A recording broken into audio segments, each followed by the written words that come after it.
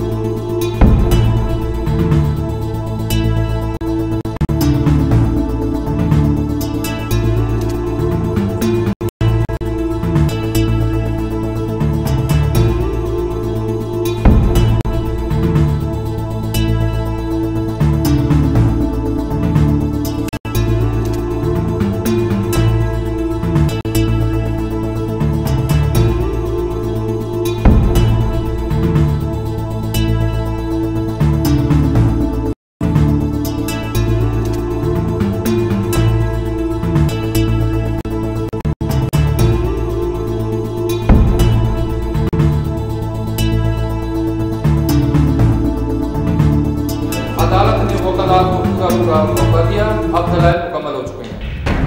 अदालत ने दलाइल, शवाहिद और सबूत का मुताला करने के बाद ये फैसला किया है कि ये एक घिनौनी वारदात थी। इस वारदात को पेचीदा करने की कोशिश की गई जो मुल्ज़िमों की चालाकी का सबूत है। अदालत इस वाक़े को अवाम में मायूसी, बददिली और खौफ पैदा करने का मौजब समझती है, इसलिए मुल्ज़िम किसी रियायत के मुस्तहिक नहीं हो सकते। अदालत मुल्ज़िम नुमान उर्फ नोमी को कत्ल बिल इरादा के जुर्म में मौत की सजा सुनाती है। इस जुर्म की मामलत करने पर मुल्ज़िम बंटी और मुल्ज़िम बबली को 20-20 साल की कैद की सजा सुनाती है। अदालत बर्खास्त की जाती है।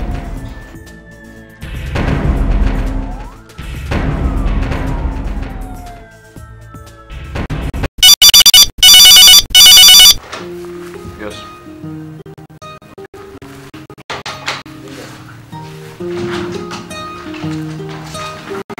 Welcome, Miss Nancy. Welcome, Miss Nancy. Please, please.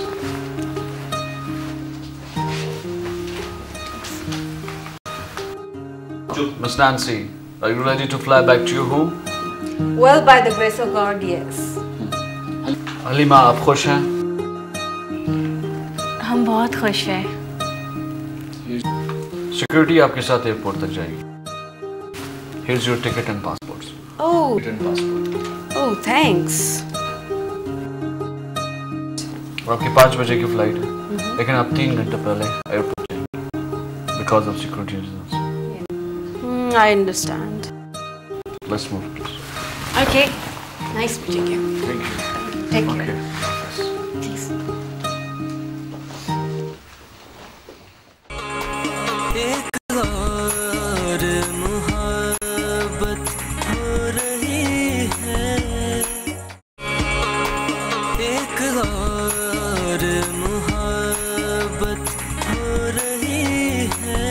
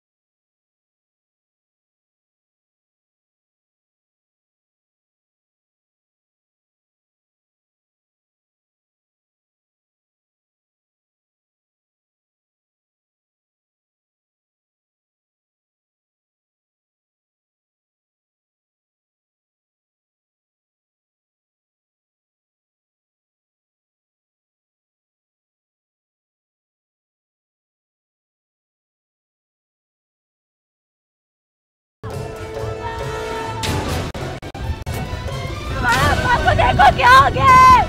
अल्लाह।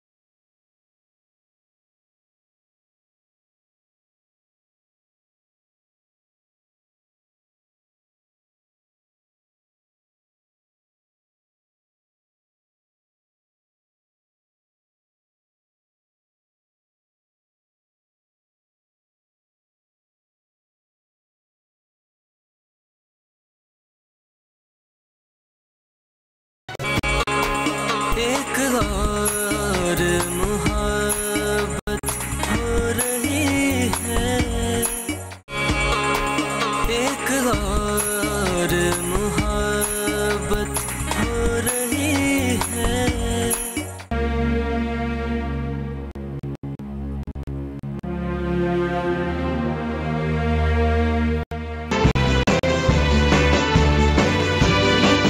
हम इंतहाई अफसोस के साथ इस खबर को ब्रेक कर रहे हैं कि हाल ही में तालिबान की कैद से रिहा होने वाली बरतानवी निस्सा खातून नैन्सी विलियम को बेदर्दी से कत्ल कर दिया गया। आइए हम मौके पर मौजूद अपने रिपोर्टर जावेद अहमद से तफसीलात जानते हैं। जी जावेद, क्या सूरत हाल है? जी जरमीन, मैं यहाँ मौके पर मौजूद हूँ, सरियाब रोड के करीब। यहाँ अभी ये हादसा हुआ है। हमले के दौरान इनकी बेटी हलीमा बाल बच गई। जवाबी फायरिंग में एक दहशतगर्द हलाक हो गया, जबकि दूसरा फरार होने में कामयाब हो गया। पुलिस के जिम्मेदार ऑफिसर यहाँ मौजूद हैं, इनसे हमारी बात हुई है। जरमीन, पुलिस के मुताबिक नैन्सी विलियम अपनी बेटी हलीमा के साथ एयरपोर्ट जाने के लिए रवाना हुई थी। सरियाब रोड के करीब नामालूम दहशतगर्दों ने इन पर फायरिंग कर दी। नैन्सी विलियम जख्मों की ताब न लाते हुए अस्पताल जाते हुए दम तोड़ गई है। नैन्सी विलियम को हाल ही में हुकूमत बरतानिया की मदद से तालिबान के बदले तालिबान से रिहाई मिली थी। वो पाकिस्तान में UN ऑफिसर के तौर पे काम कर रही थी। जी जरमीन, शुक्रिया जावेद। मजीद तफसीलात एक ब्रेक के बाद।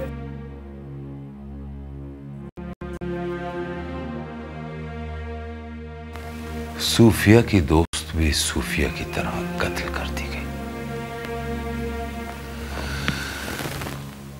न जाने दोनों की किस्मत में क्या लिखा था।